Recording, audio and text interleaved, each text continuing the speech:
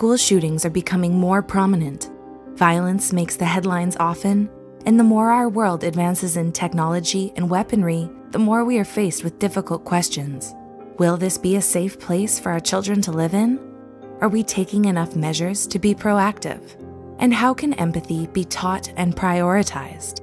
Although killing seems like a cold-blooded act to commit, according to Lieutenant Colonel Dave Grossman, humans are actually not naturally born to pull the trigger. Unfortunately, film and media still have a long way to go when portraying the act of killing in an accurate manner. War films, for instance, often misrepresent this action. Although soldiers in training may fear dying in war, they also fear having to kill people. This is why veterans often suffer from PTSD as a result. The severity of the trauma will depend on factors, like how close the person was to the victim and what weapon they used to kill them. Depending on the proximity to the victim and the type of weapon used, the trauma can be either.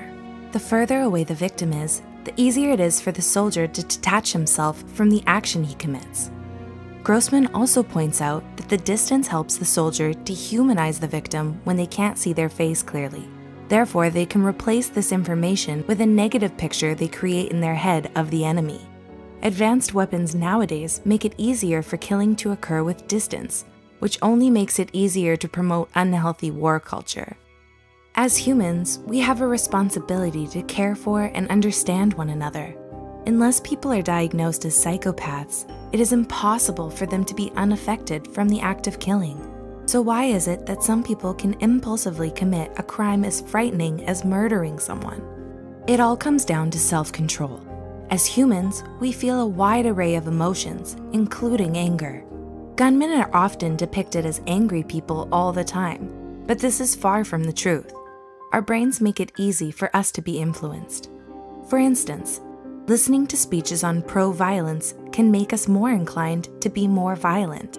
But when directed towards propaganda that promotes empathy, we can experience the opposite and mirror this humanizing action instead.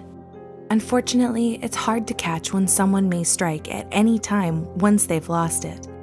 That's because a gunman typically takes action quickly, making it hard for people close by to process what's happening. Often, the violent crime itself is a desperate act of communicating their anger and frustration. So if one wants to catch them in time before anything fatal happens, it's important to reach out and check in on them. Never underestimate the power of a calm moment, no matter how brief. It might just be enough to save someone's sanity. Speaking of calm, have you been experiencing headaches from stress or insomnia? Or do you enjoy sound therapy? Check out and subscribe to TingTing ASMR's channel. It would mean a lot not only to her, but to us. Also, if you liked this video, be sure to give it a thumbs up. As always, thanks for watching.